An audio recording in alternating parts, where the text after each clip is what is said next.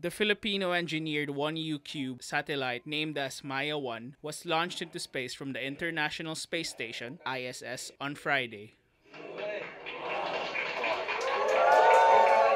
The deployment was watched live by representatives from UP Diliman, the Department of Science and Technology, the Japan Aerospace Exploration Agency, and the Japanese Embassy. In Manila, at UP Diliman, where the video feed was beamed from the Tsukuba Space Center in Japan. Maya-1 was launched along with Bhutan-1 and UITM-SAT-1, developed by Bhutan and Malaysia respectively. It is the second Philippine satellite to be deployed into orbit, succeeding the Diwata-1 microsatellite launched in 2016. Maya-1 was injected into orbit from the Kibo Module through the Japanese experimental module Small Satellite Orbital Deployer. It is expected that the Maya-1 and other satellites will remain in orbit for about a year from an altitude of 400 kilometers. Filipino engineers like Joven Javier of DOST-ASTI say that they will focus on communication with the CubeSat for the remainder of its orbit.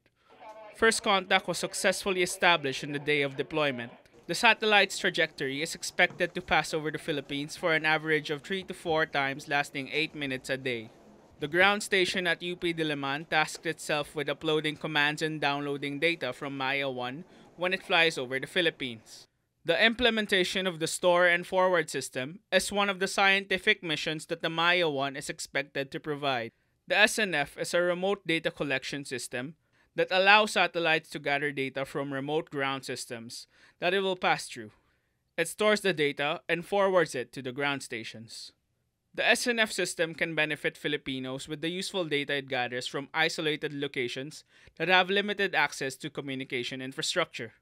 Scientists from the local satellite research program say that data such as photographs taken by the satellite can be used to generate early warnings for natural disasters like landslides and flash floods. It can also be used to assist health monitoring systems in remote regions, and as a tracking system, aiding endangered species and fishing vessels.